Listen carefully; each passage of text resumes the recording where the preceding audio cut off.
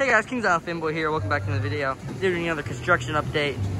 The Eiffel Tower is closed, so we're going up from here. Look at that, lift hill. Oh!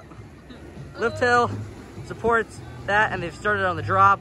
We got a lot of construction going on. We're gonna get a closer look at it, but that is awesome. You can see they've already started on the lift hill. You can see it from the road. It is pretty awesome. Let's go get a closer look at it. Okay. So the Eiffel Tower is. So we're here. We're close. There it is. Part of the drops in. So cool. The finished brake run. Really, that's really all they've done. But that is a lot. They've probably done more that way because you can't see it because the Eiffel Tower is not up. So, pretty awesome. Hopefully we'll get some shots of the live cams. If we actually come over here, you can see right there, they got a bunch of framework for the station completed, which is pretty awesome. So, really, that's all they've done. They've probably done some more that way, but we can't see it because the live cams are down.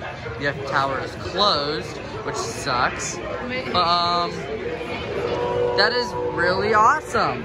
So, that's really all they've done. I want to thank you all for watching, and I will see you in the next one. Bye.